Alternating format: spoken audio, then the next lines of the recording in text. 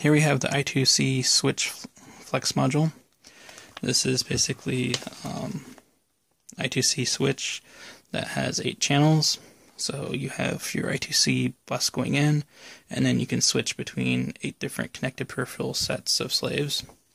It's pretty handy for broadcasting as well as basically individual control.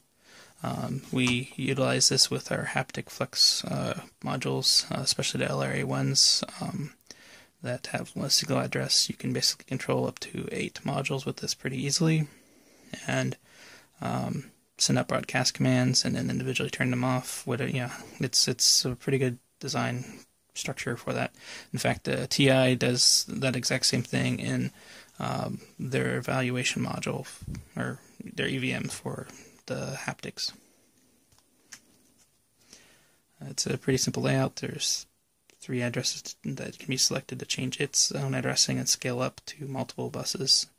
So it's basically the 3 bits and the 8 channels, and the i2c pull-ups on this bus or on this board are actually optional, because who knows what your actual slave buses might have as far as actual pull-up resistance already on them.